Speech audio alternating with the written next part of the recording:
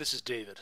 We're going to continue our conversation about Microsoft Cognitive Services, and particularly the Vision API of those cognitive services. And this time we're going to talk about turning pictures of words into words themselves. Generally, that's called optical character recognition. So let's go back up here to Microsoft.com/cognitive. An easy to remember URL that directs to this longer URL, and we'll again dive into the Vision category here and the Computer Vision API. In earlier videos we looked specifically at analyzing an image, coming back with information about an image. But now we want to look at pictures of text and turn them into text. You can see here, sorry, have a nice day, oops, see you soon, came back with this data right here. And it's actually in a JSON format.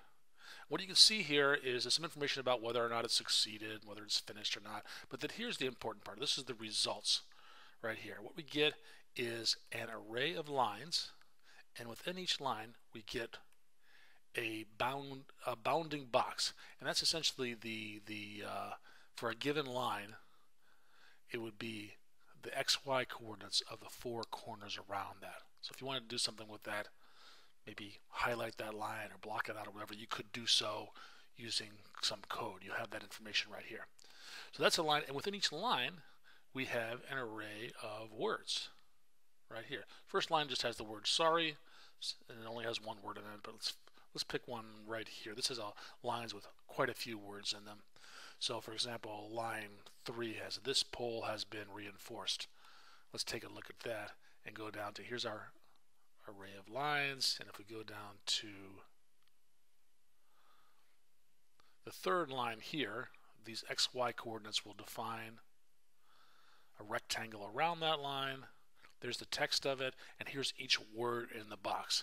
This pole has been. For each word we not only get the word itself, but we also get a bounding box around the word bean, for example. Did a pretty good job here. This word has a lot of kerning going on in there, and you'll see that generally the better the quality of the image, the better it's able to do optical character recognition. So we can call this service and get information like that. Here's something really similar. This is a different endpoint we call, but it's specifically designed for handwriting here. Our greatest glory is not in never failing, but in rising every time we fall, and does a really good job of that. But the results are really the same format. An array of lines that indicates an array, bounding box around each line, the text of that line, and then individually each word with a bounding box of that word right here. Now if we want to dive down into actually using this, what we'll want to do is go up to the top here and click on API and select OCR for this right here. And this tells us exactly how to use that endpoint. It's a simple REST call. We scroll up here. We will post to an HTTP endpoint, and that HTTP endpoint is right here, https://. In this case it's West US, but that might change depending upon where exactly which region we create our cognitive services. But the rest, api.cognitive.microsoft.com/vision/v20/OCR, that will remain the same. And then we can specify in our query string the language and whether or not to detect orientation. And that's defined right down here. Language, all of these languages are supported. And then detect orientation is a true or a false if we want to make sure, if we want to be able to support text that's been tilted away from the horizontal, we'll add that to true, so it'll be smart enough to try to straighten it out first before doing anything like that. We also have our headers, and the headers are exactly the same as what we saw in the Computer Vision Analyze Image service. Content type, which refers to, are we going to send the image itself, in which case we'll either set the content type to application text stream or multi-part form data, and then send the image in the body. Or if we want to send just a pointer to the image somewhere online, we'll set the content type to application/JSON, and in the body we'll set send to the body of the URL and the word URL and the actual URL of the image in this JSON format right here. And then we also need this subscription key, which we can get from Azure simply by going create a resource, AI machine learning, computer vision, and then fill this out here. DG test computer vision. Give it whatever name we want as long as it's unique. What region do we want to put it in? That will actually affect the URL. West US is fine. Pricing tier, do we want the free one or the paid one? The free one has some limitations. We only call it 20 times per minute, so probably not good if you want to build an iPhone app, for example, and put it in a resource group. DG test CSRG. How about that for disemvoweling that thing? And create that right there. It'll go out there, and in a matter of seconds, it'll actually create something like this. And then we'll have a key, a subscription key, and we'll have a URL endpoint that we can call. That'll be just our own. So that's right here. We can come back into the, we can test that right here. Here's West US right here.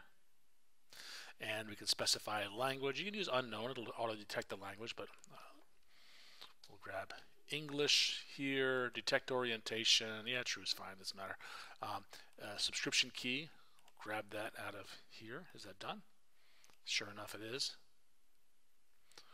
And our keys, everybody close your eyes. I'm going to look at these keys right here. I'll grab this one. You don't have to close your eyes. I'll delete this as soon as I'm done. And I can just paste that right into here. And then I can specify the text of an image. And I could go out and find an image right here. I'll just search for, how about love letter images right there. I'll find something like, how about that one? That looks good. Copy that and paste it into here. So this will be the body, URL colon that. And we look down here and you can see this is the request I'm going to make. To this URL right here, westus.api.microsoft, blah, blah, blah, blah, etc. Here's query string, language equals English, detect orientation equals true. I probably don't need that. It looks like this is pretty much horizontal. I could probably set that to false. It'll be a little bit faster. And here's the request in detail. If you want to do this thing in Postman or Fiddler, you'd post it to here. The content type, this is in the header application JSON. The API key, they blocked it out here, but I've already shown it to you guys because I trust you. And this is the body, URL colon that right there. I'll click on send. It'll actually post it to there. It was really quick. It came back with a 200. 200 is good. Whenever you make a HTTP request, if you get 200 back, that means okay. It happened. Everything that worked according to the plan. If you got something that started with 400 or 500, that means there was an error, but we didn't. And in the body of our response, we got things like the orientation and some bounding boxes and so on right here. So let's take a look at this and see how it worked. So the first line, not so good. It looks like QFage. Let me take a look at this and see what I got here. Oh, probably this right here. It didn't. Oh, it's this line right here. I think it did really poorly at. But dear to, let's go down to that. We can maybe ignore the first part and see how it did. Once dear to express the love that I feel for you is quite difficult for words. So let's do that. And here, dear to express the love that I feel for you. Did a really good job once we get past that first part right here. And every one of these words has a bounding box in here. So that's line 1. Here's line 2. Quite difficult for words are not enough to, etc. So that's how we can use it in a service call. Now let's take a look at how we can use this in an actual application. If we go back to the API right here, notice down at the bottom of the documentation where it talked about all these things, we have some samples: curl, C#, Java, JavaScript. Let's build a JavaScript application right here. And in this, I have an HTML page. I have a drop down with a whole bunch of pictures of poems on here, and I also have a language setting here, and I have a place to show the picture, and somewhere a div right here where I can display the output. So let's go ahead and do that. I have all my script right here in this JavaScript file. So let me show it to you first, how this works. I'll just bring this up right here. And here we have a picture. I'll zoom out a little bit so you can see it better. Actually, I want to zoom out. Actually, that's not too bad. In this case, I've got famous Robert Frost poem, "Two roads diverged in yellow woods, sorry I could not travel both, and be one traveler, long I stood," etc. It's English. I'll click on Get Text, and it'll show me down at the bottom here the what it thinks the text is. And you can notice that two became TiVo, roads diverged in yellow. And that's because there's a little bit of kerning going on right here. So it's imperfect, but it's pretty good. Let's take a look at the code, how we do that. In this code, what I do is I've got a reference. I'm doing a little jQuery here. You know, I'm the last person in the world that actually still uses jQuery, but I like it. I get a reference to this output div. That's where my text is going to go. Just put the word thinking in there. I get a reference to this the value the user selected in the dropdown, which image they want. In this case, it points to a Robert Frost poem or a picture of one. Same thing with which dropdown language they selected. English was the one I did the last one. I get the key. I've hidden that over here so I can share this a little bit more easily and just delete that get key file. Make sure that if there is no key, that it displays an error. And then I go on here. I've got the web service URL right here. This has to match what I've created inside of Azure. The key and the URL must match. And I add on the query string, language equals language. And here in jQuery, this is how you post. How you post to a URL. Post to this URL up here. In the headers, I pass on the key, and the content type is application JSON. In the body, I have the word URL followed by a colon, followed by the URL of the image that was selected. It's all asynchronous. So when I get a callback, that's when this happens right here, the done, and this data right here is the data that came from that callback. And that's what I do, is I loop through every line in here, and within every line, I loop through every word in here, and I output all that information right here. And what I'm doing here is I'm just appending. I have a div, and I just append what each line to it. So I wrap up every line inside of another div. I separate every word by a space right here. So all this code is available out of my GitHub repository. You can take a look at it.